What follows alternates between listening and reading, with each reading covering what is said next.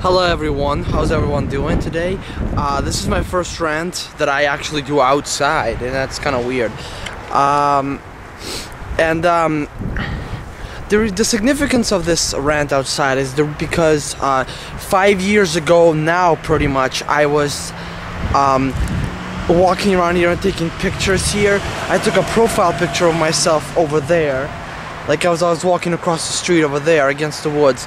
Then I took a picture of the superstore over there. So 5 years ago on December 28th, 2008. My bad, I'm retarded. December 28th, 2006. 5 years ago, I actually had my first time with a camera outside. Really. Now I don't know if I've taken any more of the videos outside, but that's a memorable one. I don't know if any of the footage from that session ever survived. I don't know if I have any footage left. I know I taken it. My father, I think, has the footage, but whether the cassette that I taken on my old camera, this is a different camera entirely, survived or it's broken and lost. I don't know. Maybe the footage was, you know. So sorry about that interruption. I turned the camera off. My hands were freezing. So I don't know if that camera. So if the footage was, you know. That's my house right there.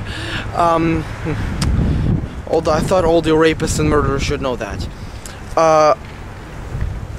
So I don't know if the footage still exists or it's been destroyed, or it's even usable anymore. It's stuck to the tape has been stuck together. So, because I recorded on the cassette, you know, now I have like inner memory that I can just connect to my computer. Why couldn't I have this camera 5 years ago?